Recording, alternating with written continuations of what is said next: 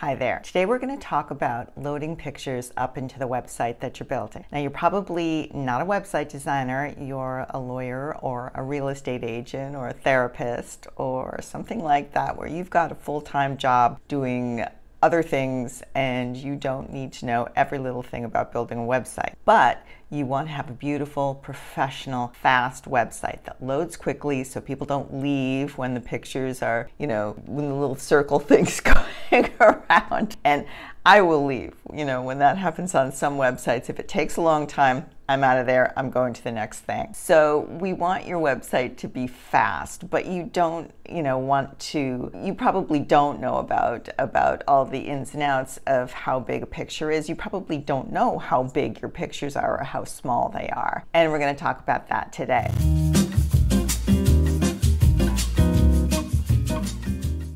In this day and age, website speed is important.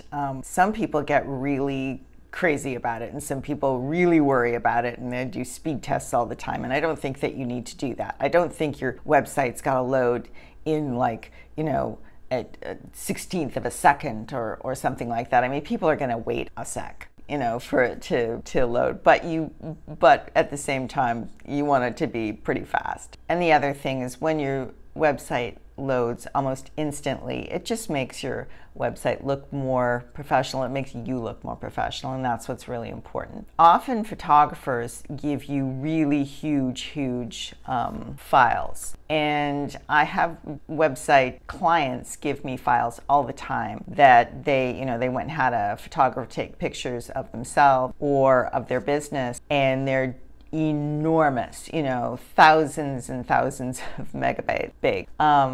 And the client has no idea how big they are. So what I do is I compress them. And it sounds like a complicated thing to do, but it's not. It's a lot easier than it sounds, and it takes a few minutes, and I'm going to show you how. Best of all, it's free. Okay, first of all, I just want to mention that if you are using a photographer and they are handing you files, the easiest thing to do is just ask the photographer to compress them, and they should know how to do that. Ask them for pictures that are, under 2 megabytes tops, and they ought to be able to do that for you. And I'll put that information and the size that is good for you down in the comments below. So you can have that for a reference. What are the best sizes for pictures to put on your website? But if you've just got a bunch of pictures that you've already been given, or you took them yourself, and sometimes the pictures that we take on our phones are huge, or in our DSLR cameras, Canva, when I do designs on Canva and download them, they're super big sometimes, and so I want to make them smaller. And so just to start off, I'm going to move myself down here, make myself a little smaller. And just to show you, here's a website I did for a fine artist. And so he's got really big pictures. They're very high resolution, but his website is about the pictures, so they've got to look really fantastic. Another example of this is a real estate company. This company's in LA, and their images have to look beautiful. These are actually pictures that I created in Canva and put overlays on them and downloaded them and uploaded them into here. And then I've got a jazz singer here. She had incredible, beautiful images to put on her website, and they have to be beautiful, but her site's got to go fast. It's got to load quickly. So these are the sort of pictures that you want to make sure that you are compressing. Let's go back to go to tiny JPEG, and there's tiny PNG. I've got 2 up here. This is the free version. It's up to 20 images, max 5 megabytes each. And then the paid for version. And the paid for version is literally like $25 a year. It's not a big deal if you are a photographer or an artist, or you have a store and you're loading lots of product images that you took with your phone. You want them to load quickly, so you want to compress them. this is the way to go. And so you can do as many images as you want, and a max 75 megabytes each, which is ginormous. You probably won't have a picture that big. So if you go back to, this is the free version, if you go back here and I move this back and forth, you can see the original on the left side, the compressed one on the right side, and there really is, I can't see any difference. If there's a difference, it is, you need better eyesight than I have to notice it. It looks really good. So what we're gonna do is we're gonna go into a Dropbox file that I've got, and this is for a photographer whose website I'm doing. And so she sent me all of these.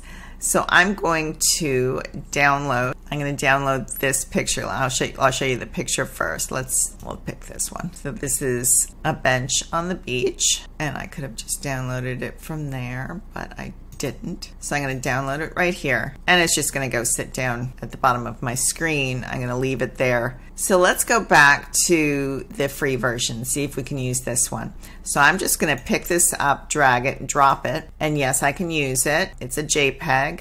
It could be a PNG. They kind of are interchangeable, and it was below 5 megabytes, and look how tiny it has compressed it. So I can download it directly to my computer here, or I can just save it back to Dropbox, and it's going to, which I clicked on, it's going to save back in here. And we'll go back into my Dropbox folder, and there it is. It's down here, and it looks just the same. So when I go to my website, I use Wix websites, for example, and I can just upload this directly from Dropbox into my website editor, or I can just download this here and upload it anywhere I want to. And that is how you compress pictures. They look just as good. You're going to have a fantastic looking website that loads quickly, and it's super easy. Thank you for watching. And I think your website's going to be much more beautiful because of what you learned here today. I have a guide called 21 Elements You Must Have to Build Your Website, and it includes every little thing that you want to have before you start building a website, all listed out. There's a workbook. Go and get it, and if you go get that and do everything in those 21 elements and you go to build your site, you're going to be building it so quickly. It will really help you out. And if you like what you see here, please subscribe to my channel, and I appreciate that, and we'll see you next time.